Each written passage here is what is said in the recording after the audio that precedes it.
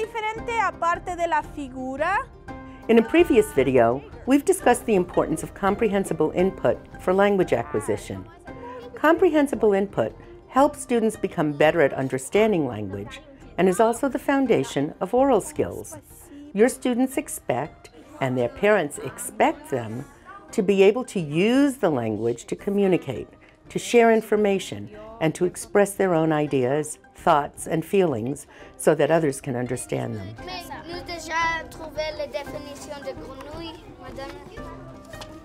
The National Standards for Foreign Language Education were developed as a collaborative project of 9 professional associations. Goal 1 of the standards is communication, and it describes communication in 3 modes: interpretive, presentational, and interpersonal. In the interpretive mode, a listener or reader is making meaning from what another person is saying or has written. Communication in the interpretive mode is always one way in the sense that the listener is not directly interacting with a speaker or writer. The presentational mode is also one-way communication. It occurs when a person expresses his or her thoughts and takes place when we speak or write ideas to another person or group of people without direct interaction with the listeners or readers. In these situations, there are no opportunities for the reader or listener to say, "Could you repeat that?" Or, "I didn't understand what you meant by that." Or, "I would like to add my own thoughts to that." In contrast, the interpersonal mode involves making meaning through active interaction with another person, usually through what is called negotiated interaction. That means that there's a give and take as you work to make yourself understood, to understand what others say to you, and to respond appropriately. This negotiated interaction is not present in the presentational or interpretive modes. Negotiated interaction is how interpersonal communication differs from interpretive and presentational communication. Interpretive and presentational communication are important skills to have. Your students need to understand what they hear or read and be able to write and speak to an audience, such as the teacher and other students. However, it is through the interpersonal mode that most real-life and day-to-day communication take place. And that is why this video will focus on interpersonal communication. Every year, immersion students should improve in their interpersonal communication skills. That means you need to know how well your students already speak the language and intentionally plan how you will help them improve. The American Council on the Teaching of Foreign Languages, or ACTFL, has developed guidelines that describe 5 levels of speaking proficiency: novice, intermediate, advanced, superior, and distinguished.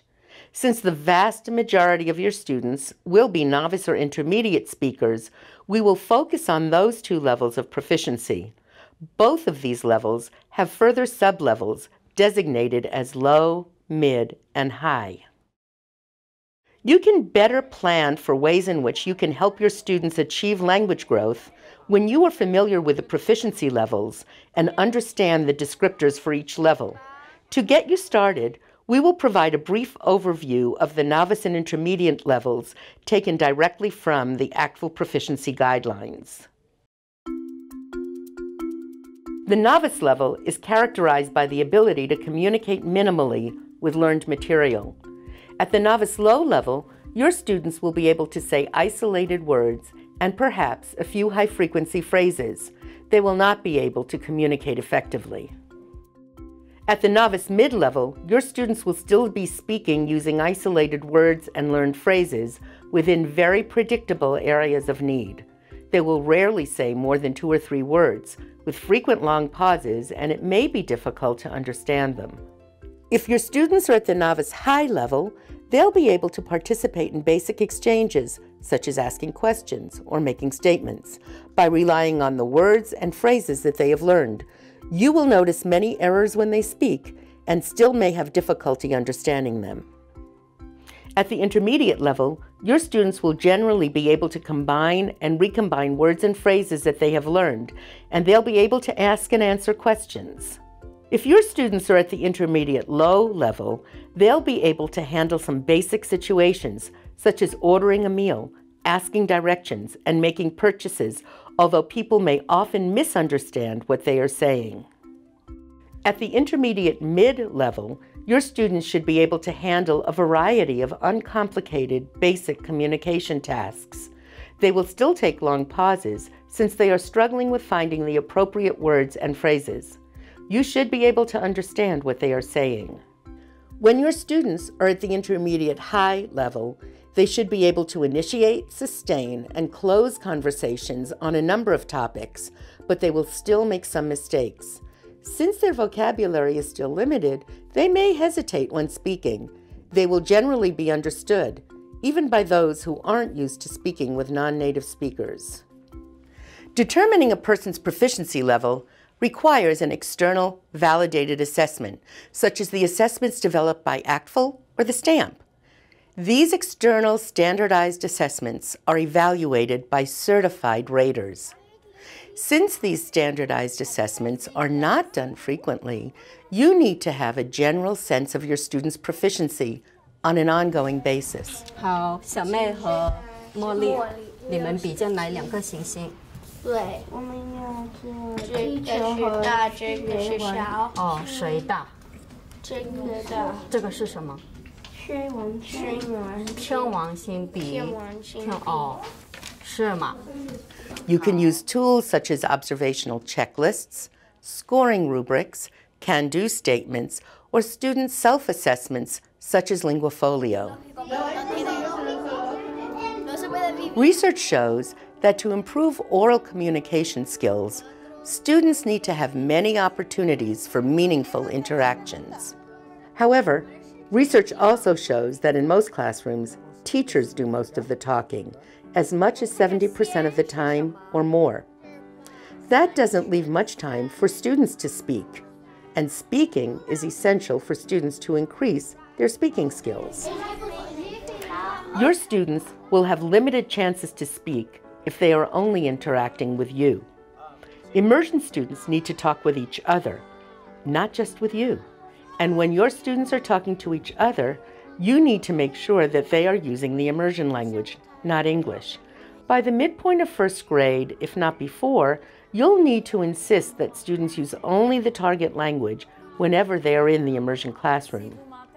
As you do with all classroom behaviors, you must set and consistently reinforce clear expectations that only the target language will be spoken. Listening to students as they interact with you and with each other will allow you to continually evaluate their proficiency as well as their understanding of the content. 150。你的答案是什么？我的答案也是7150。你的答案是什么？ As they work to find the right words or the proper way of putting language together, you will be better able to determine where they need additional help. Yo creo que no, porque el dictadura es solo el power. ¿El poder? ¿Tiene el poder? Solo el. Having your students speak with their classmates has another benefit. Marques, están muy cerca, Julio. As an immersion teacher, you've become skilled at interpreting and understanding students who are learning a new language. You can anticipate what your students are trying to say, and you're able to fill in the blanks. But when students speak with each other, they're not as forgiving, and they will ask each other for clarification. As you can see, speaking to peers not only gives students more practice to build fluency, it also gives them feedback about how understandable they are. When students realize that they haven't been understood by their peers, they are more likely to think about not only what they want to say, but also how they should say it.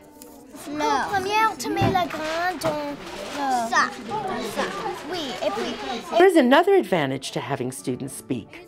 The more students realize that they can make meaning through their new language, the more motivated they may be to try to use the language whenever they have something to say, not just when told to answer a question or or speak to a partner. As all teachers know, motivation is a significant factor in all types of student learning.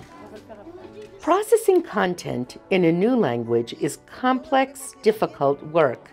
Immersion students are expected to learn academically rigorous concepts while using a new language. Often, it takes time for your students to think about what they want to say and how to say it. You need to be patient. Wait time is important to let your students do the difficult work of processing and communicating their ideas. While it may be faster and easier to provide the words for your students, it's important to let them do the work. If you've ever seen a building under construction, you'll have noticed that there are scaffolds outside the building that allow workers to reach the higher floors. Like these physical scaffolds, classroom scaffolds provide students with the support they need to express themselves in more complex or mature ways. For immersion students, the supports you provide scaffold your students to produce more language and to communicate more successfully. Some simple and effective language production scaffolds combine visuals with language. You can use the physical environment of your classroom to introduce, reinforce, and extend language and content for your students. Word walls can provide key vocabulary for a particular lesson, such as American history or science, and can be a valuable resource for students throughout the activity. In non-immersion classrooms, word walls are usually words arranged alphabetically. In immersion classrooms, word walls are more helpful when arranged thematically with labeled pictures.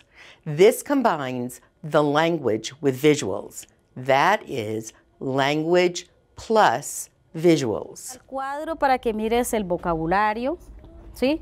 Las propiedades, como son el tamaño, el peso, la forma, la textura, ¿sí? You might ask students to classify objects on the word wall by identifying similarities and differences. You can also create a number of activities in which you actively use the word wall to help scaffold language. This teacher is modeling how to use the word wall as a resource for a pair activity in which students describe the characteristics of polygons. ¿Cuántos ángulos tiene?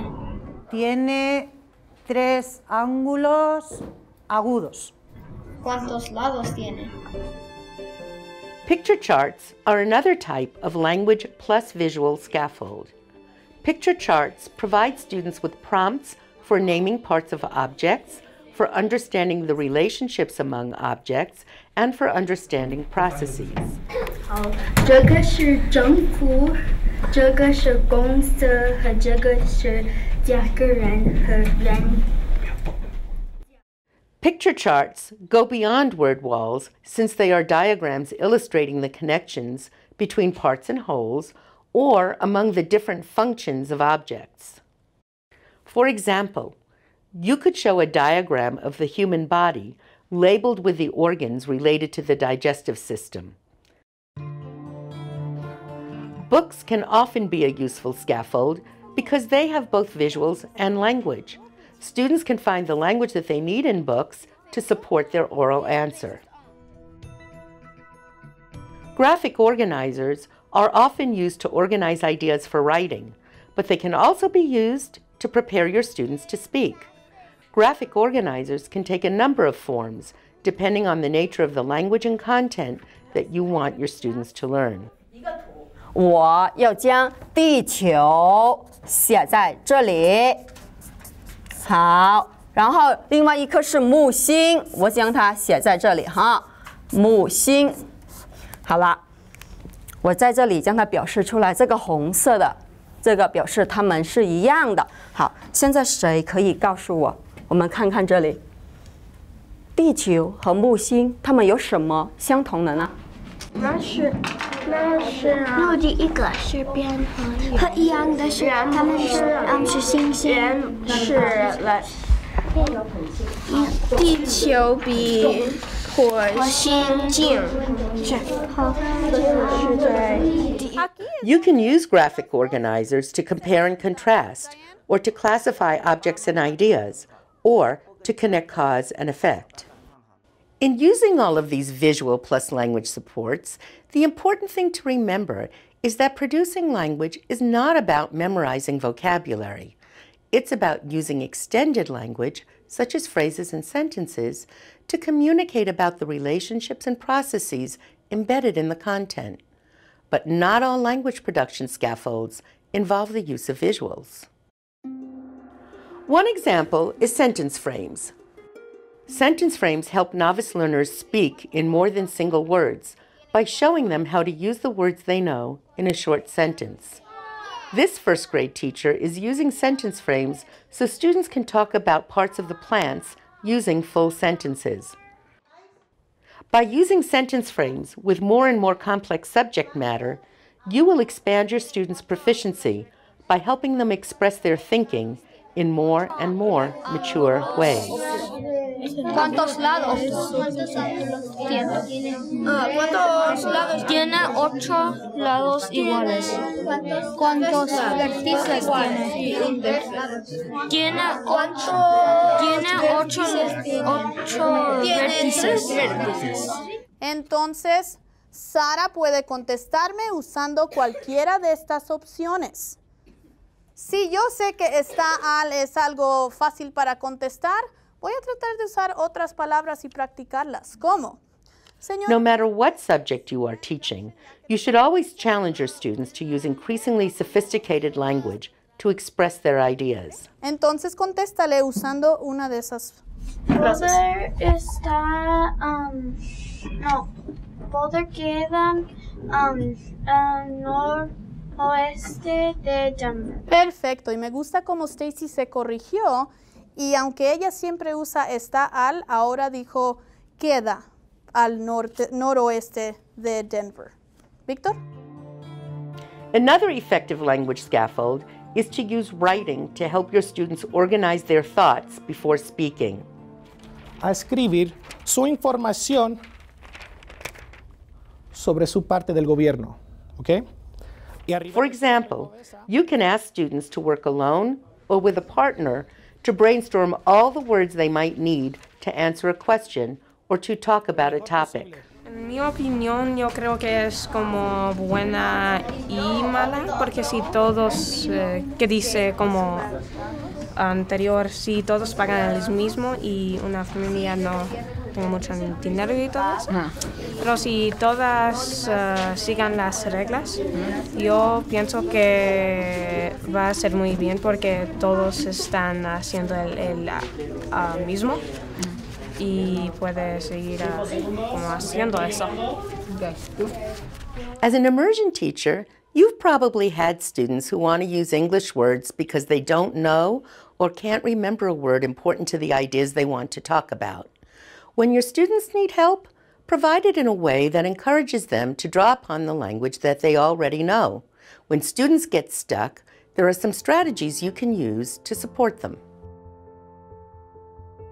You can prompt students to use body language to supply a missing word or expression. Si avec de l'eau et le soleil, la graine va crac. Très bien. Et le crac, qu'est-ce qu'elle fait? Elle un petit. Très bien, elle pousse. Après le pouce. Prompt your students to use the resources in the classroom to find the language that they need. Je ne peux pas donner l'autre. Vous devez trouver. Je vais vous montrer un dessin. Tu penses que tu peux trouver? Remind the students of what they've already learned that can help them express themselves. Vous connaissez ce mot, on a déjà parlé de ça. Je disais que le chien, s'il n'a pas de plumes, il a des... Support your students' language production through careful oral prompts that enable students to recall a word that they may have forgotten. Comment est-ce que tu... Non. Très bien. Il a trouvé. C'est quoi? Pois. Des poils. Lui a le pois comme... Another helpful scaffold is teaching students circumlocution. Circumlocution is using the language they know to talk around the words they don't know.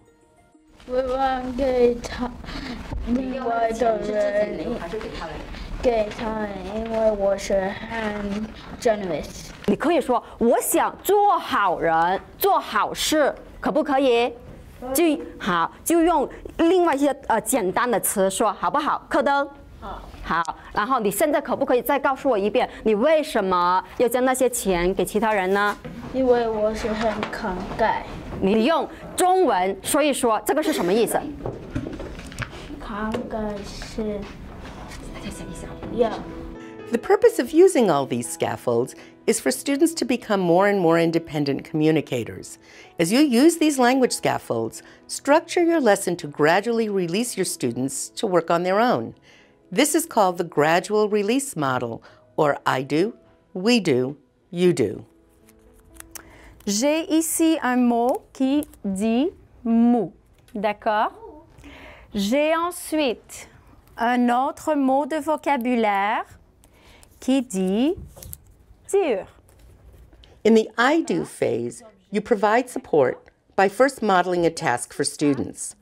After students have observed the task modeled, which of course will include the language students will need, engage students in doing the task along with you, which is the we do phase. Je vais te dire qu'est-ce que j'ai dans les mains et ensuite je vais utiliser la phrase et je vais la classer dans le graphique, d'accord? Alors, c'est un solide et il est mou, d'accord? Maintenant, à toi. C'est un solide et il est mou. Il est mou, d'accord. Tu veux le classer dans le graphique? The we do phase may include the entire class working with you, the teacher. In immersion classrooms, you'll want to repeat the we do portion of instruction a number of times to make sure your students have had sufficient opportunities to practice the language and content before letting them work independently. In the you do phase, you'll gradually release the students to work in groups, pairs, and eventually individually using the language that you have modeled. C'est un solide et ça The purpose of using scaffolds, as well as the gradual release model, is to enable students to learn content as well as improve their language proficiency. Tiene 6 ángulos. Ultimately, students should be able to use their language skills in an authentic context beyond the classroom. Меня зовут Лиза.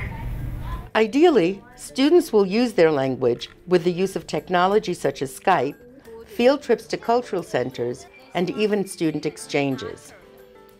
However, these opportunities are limited in comparison to those that can be part of your everyday classroom activities. It's important to create the context for interaction in your classroom through whole group, pair share, and small group work. When you are delivering instruction to the whole class, actively and continuously involve students in questions or discussion. So, when you ask questions, have your students tell a partner the answer to your question before you call on anyone. 好，开始。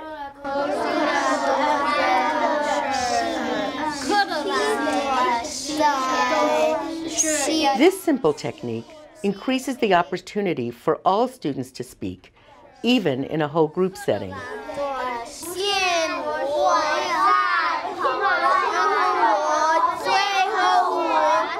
Beginning immersion students may only be able to answer questions with limited language. As your youngest learners are just beginning to acquire words, a reasonable expectation is that they respond using single words. Un canguro. You can have them respond to simple yes, no, or either or questions. ¿Vivirá en Australia? ¿En Asia? ¿En América del Norte? ¿En África? Vive en África, el mono. Y mira. As students become more proficient, expect longer and more complex language from them. For example, in math, students should be able to explain how they got their answers. Beyond the novice level, It's very important that you pose questions that can't be answered by a single word or phrase.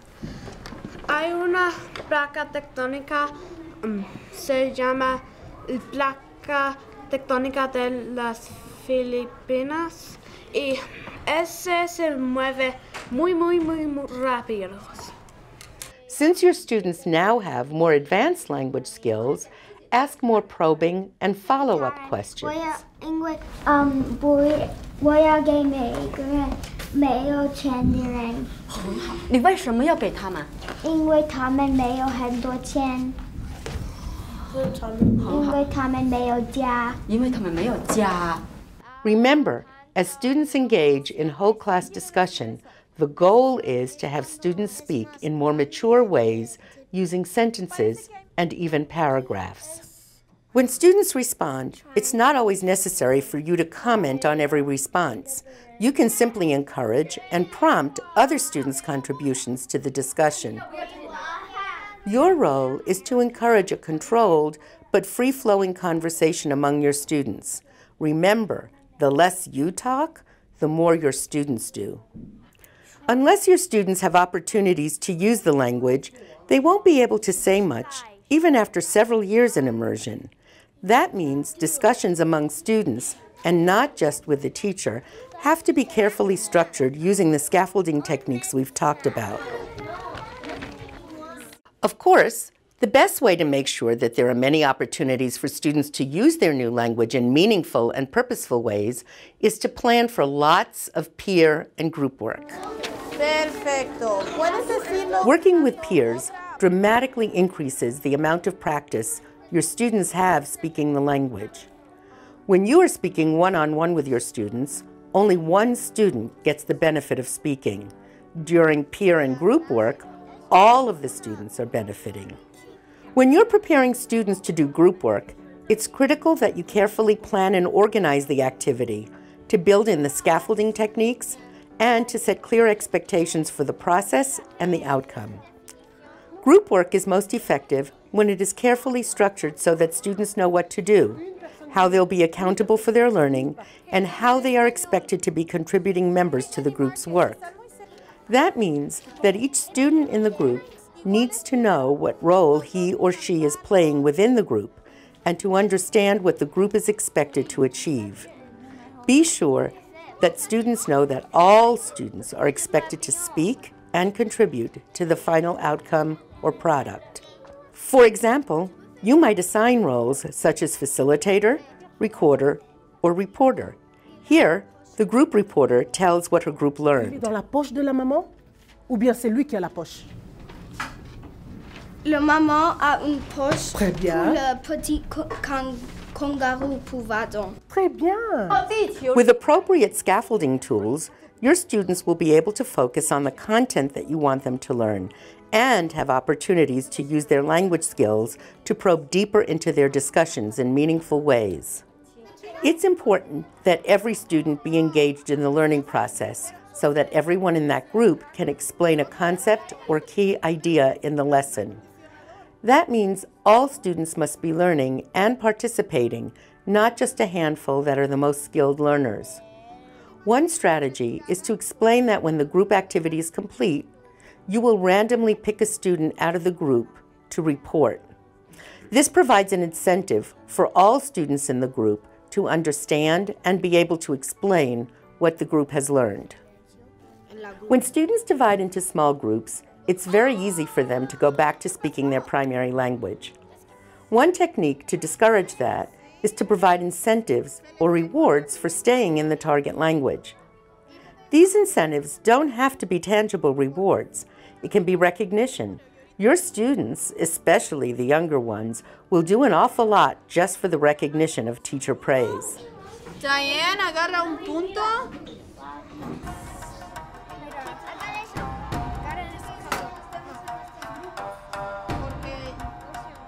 Whether you're working in a whole group, small group, or pair share setting, you'll need to provide your students with as many opportunities as possible to let them practice speaking the target language. Give students opportunities to express their ideas in real and meaningful ways. By using the language production scaffolds that we've talked about and integrating them into the gradual release model, or I do, we do, you do, you will advance your students' language proficiency.